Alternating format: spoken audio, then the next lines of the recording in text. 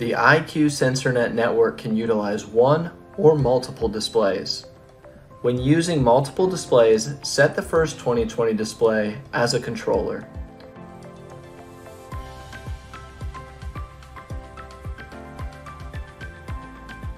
When adding in a second display, set the 2020 as a terminal. The 2020 controller has a large, easy-to-read digital display.